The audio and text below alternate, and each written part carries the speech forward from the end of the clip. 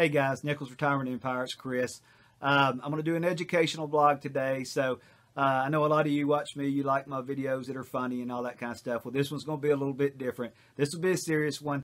Everybody seems to be interested in why teachers quit or, problems with the education system, things like that. So stay tuned. Let's talk about that.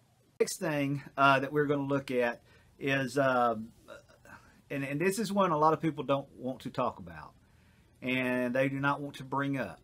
But I believe that a lot of people quit teaching because of the students, because of student behavior, for lack of a better way to put it. I believe that when people say, because one of the first things, the number one reason that they give in surveys and studies that people quit is they'll say they quit because they had a lack of administrative support.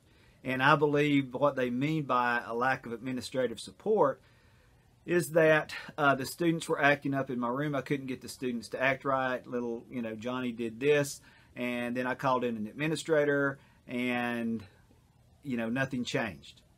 Little Johnny either didn't get the discipline that I felt he deserved, or he got put in school suspension and he came back and he acted the same way, or he got put in out of school suspension and he came back and he acted the same way, and he's just totally making it where I cannot teach in my class.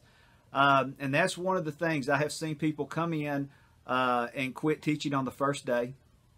I have seen all kind of YouTube videos where people talk about, I don't know how anybody can do this, these kids are horrible, that kind of thing. I have seen people quit in the first week. I have seen subs leave during the middle of the day.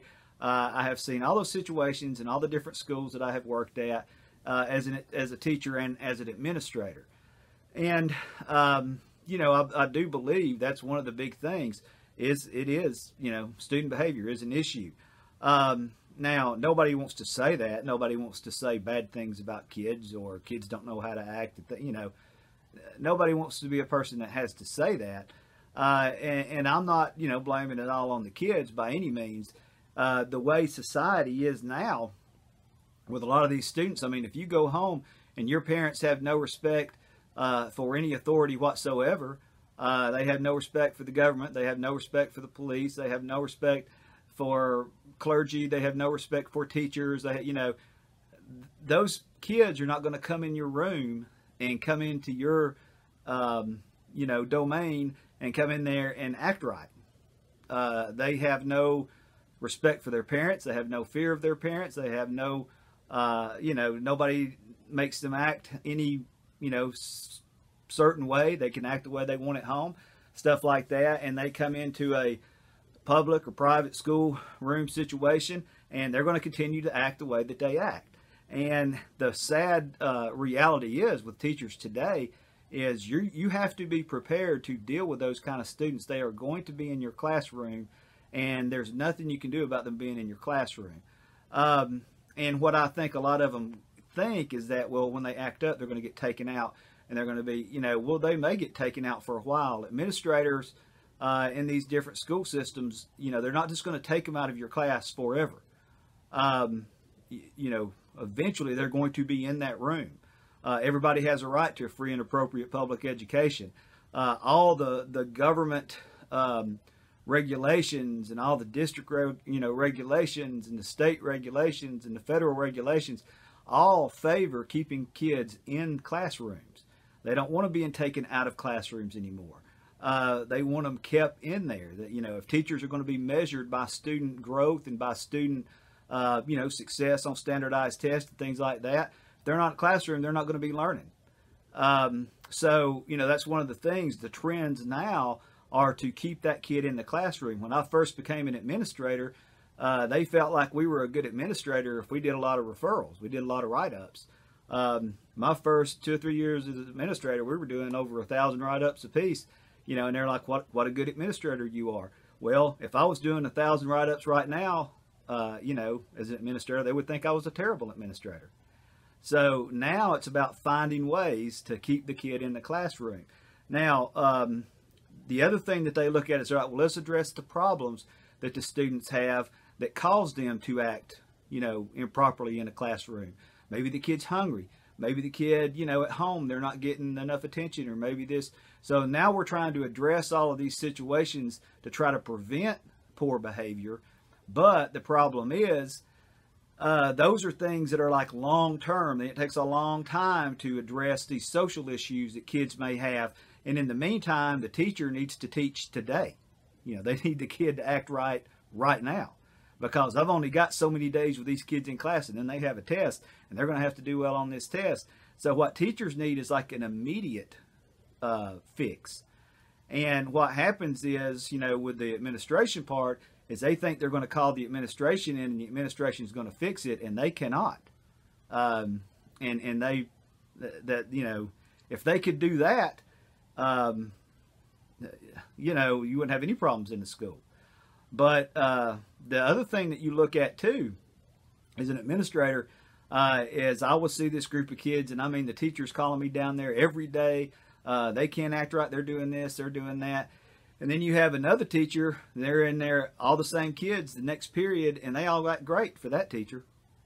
And the administrators have a hard time answering, why is it? Why does this teacher not have any problems? And then this other teacher have problems all day long. And I do believe that a lot of it is, if you're the kind of person, if you believe that kids are just naturally going to respect you, and kids are just going to do what you tell them, like you start talking and they start listening, that's not the way education necessarily is now.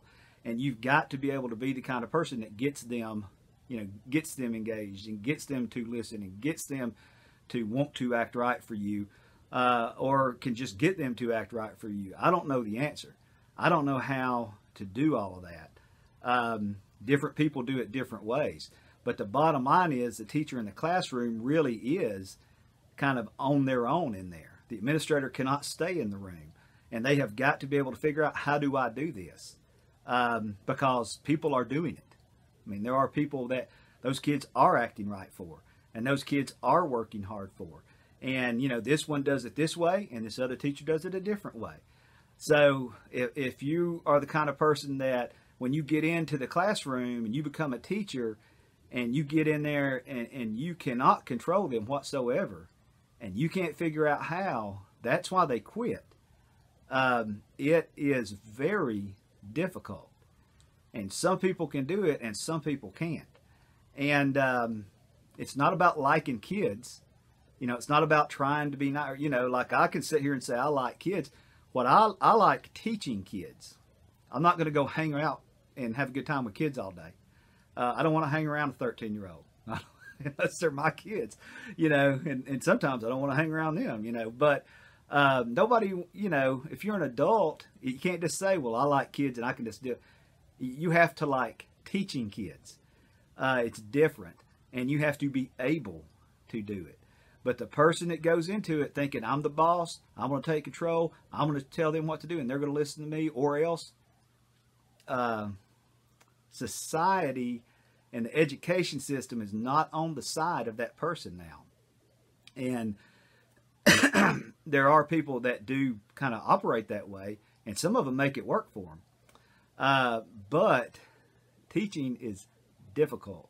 Student behavior is hard to handle. And some people get into it, and it's so bad they can't deal with it. And it's very discouraging. But I do believe that's one of the big reasons that people quit, is student behavior, and maybe some expectations that they had about student behavior that are not true. They think, well, if I go in there and I really love them, they'll act right. And they might act right for you, they may not. I've seen teachers that they just love the kid and they just care so much, and then the kids just run all over them, and that doesn't work. So again, I don't have the answers, but I do know that there are people that do it. And there are people that can deal with all these kids and deal with their disrespect and make it stop, and make, and they learn in their classrooms. But I do think a lot of people quit because they don't expect that. They grew up respecting teachers. That's why they want to be a teacher. They grew up respecting schools because that's why they want to work in a school. And they have a hard time dealing with people that do not. And a lot of people do not. It's not just kids. It's adults, it's parents, community, people that have no respect for the school, no respect for teachers, and they make a job very difficult. So I'll leave it at that. Feel free to leave any comments. I'll be glad to reply to them. This is my opinion as a teacher for 17 years and as an administrator for 12 years. This is, my opinion that I have. So you're free to yours. Like I said, be glad to answer any questions you guys have. Thanks for watching Nichols Retirement Empire. I'll do some more educational blogs as we get into school. Have a good day.